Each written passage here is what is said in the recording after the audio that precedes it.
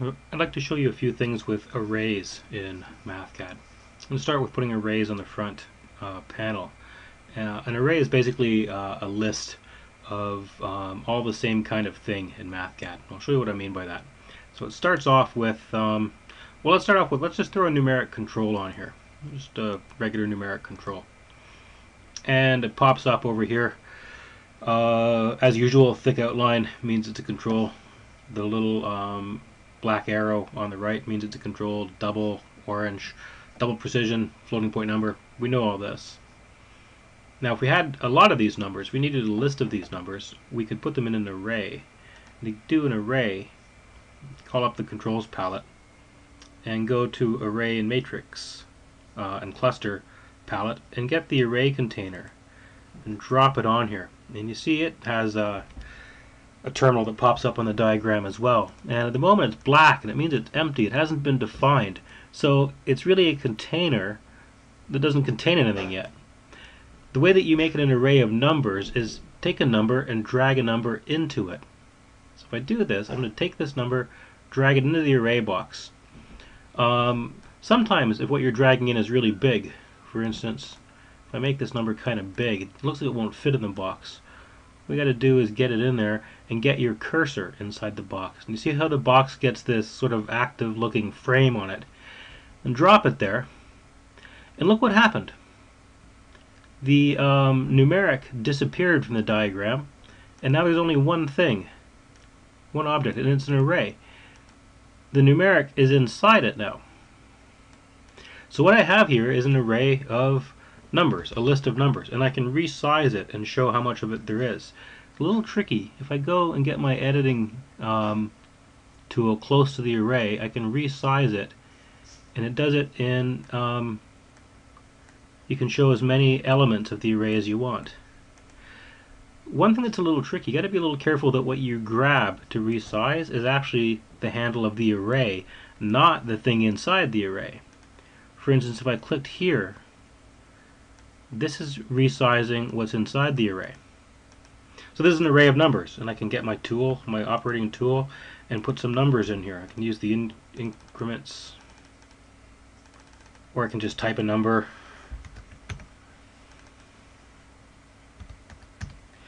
And I now have an array of numbers. Notice over here that there's just one thing. There's only one object, one terminal on the diagram, and it's a bold outline, meaning it's a control.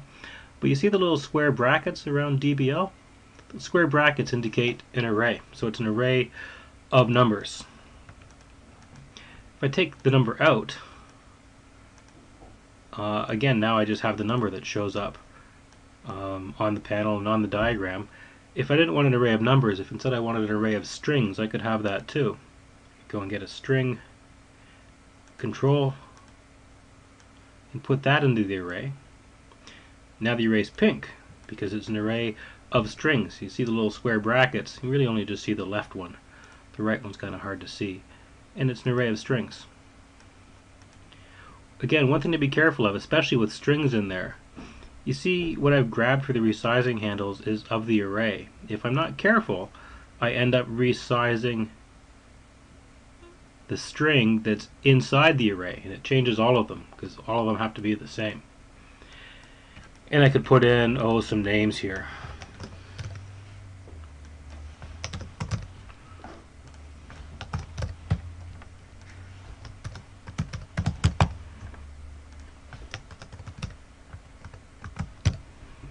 And now I have an array of names, a list of 4 names.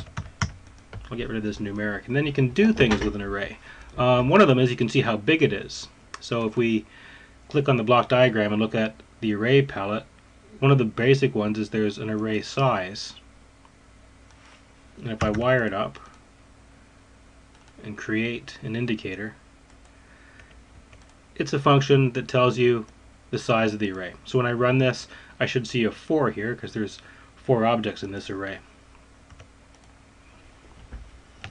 And if I add another name and run it again, it's got 5. If you'd like to empty the array, well, you might think that what you could do is just delete these things. pressing the backspace or delete key.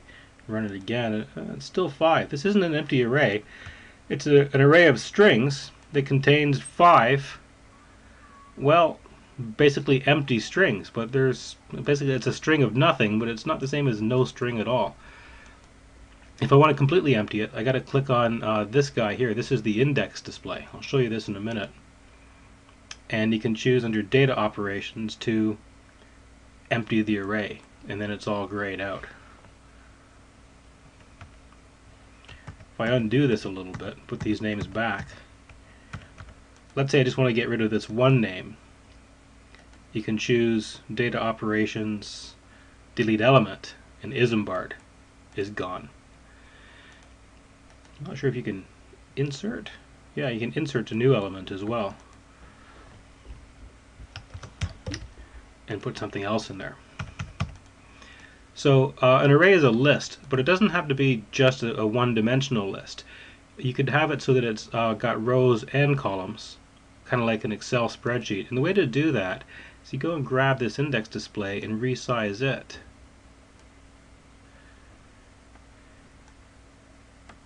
And now what we have is a two-dimensional array. So I'll maximize this panel. And I can have names here. I'll just throw some messy text, just some random junk in here. And now I have a two-dimensional array. I've got names in rows and in columns, kind of like a spreadsheet. You can even get a little weird with it and add another element or another dimension to it. This third one, it's kind of like changing pages. So you kind of have rows and columns and, oh, I don't know what's next, pages, I guess, sort of a third dimension. The way that these index displays work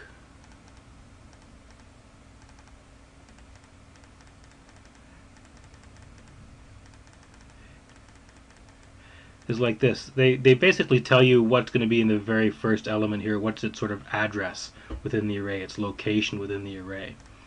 So this third one, the last of these, controls the column, and this is rows, and I guess this would be pages if you wanted to call it that. Anyway, we very often don't need all of these extra dimensions. It can get stranger from there. You can resize this and you can have as many dimensions as you want. These arrays can be very, very big and they don't have an awful lot of application. Generally, a one or a two-dimensional array is all that's required.